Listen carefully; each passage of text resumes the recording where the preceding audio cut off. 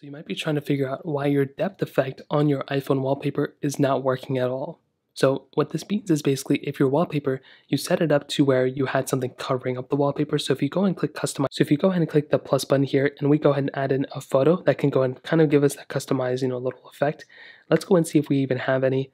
So in this case, we have some wallpaper. So let's go ahead and choose something like this.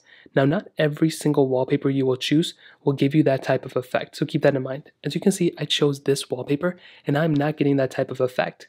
Now, the reason why this is for one, the wallpaper itself is an issue and it may not look that good. So what you can do here is you can choose a different wallpaper. So that is the first thing I'd recommend doing, seeing if that wallpaper isn't working, maybe trying a different wallpaper will end up working.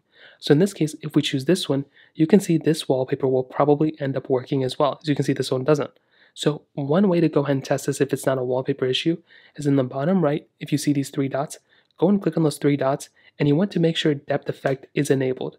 Now, as you can see, it doesn't give us that option. But now if we make our way over to this specific photo, you can see that it does give us that option to use the depth effect sometimes. So sometimes if you go and zoom in, it'll go and give us that option. So it's a very hit or miss. As you can see, it kind of gives us that effect now. If you look in the bottom right corner, you can go and see that depth effect is enabled. If we go and click it off, it's going to push it behind. If we go and click it on, it's going to put it in front.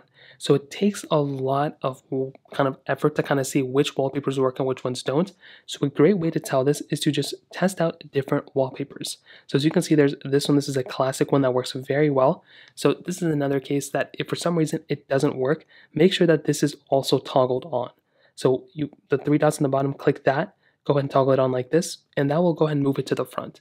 Now, if that still doesn't work, another thing I'd recommend doing is going through and hopping over into your iPhone settings. So go and click on settings here and scroll down into general. And all you want to do here is click on software update, and you want to see if there's an update available for your iPhone. If there is already an update available, I would highly recommend updating to that specific version of software because that will give you a better and higher likelihood of actually testing it out and making sure it works on your phone. So those are a few different ways to fix it for the most part. If you have any other thoughts or questions, please let me know in the comment section below. Hit the like button, that would mean so much, but definitely hit that subscribe button. More importantly than everything else, I love every single one of you guys. Hopefully I'll catch you guys in the next video. Peace out till then.